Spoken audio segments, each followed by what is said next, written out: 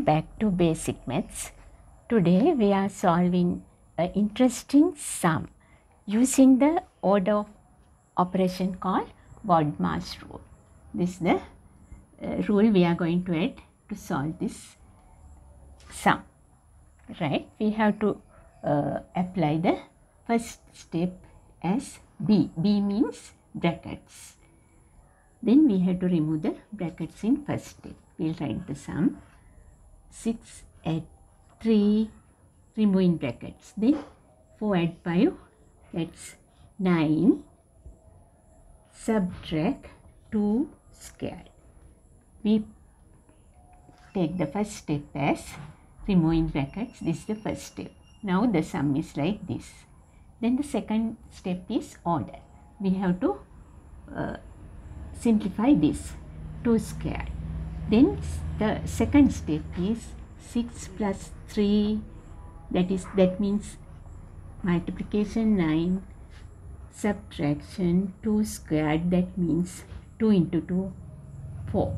This is the first step, second step. Now the sum is like this. Now we are going to add this order D. That means divisions. Are there divisions here? No. Then we move to the next letter M, multiplication. It's here. Third step is 6 plus 3 into 9, 27. Take away 4.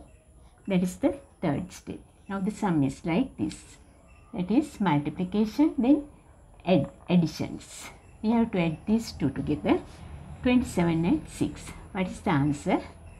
33. 33 subtract 4.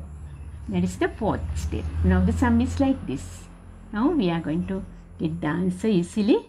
33 take away 4, that is the answer is 29. That is the answer.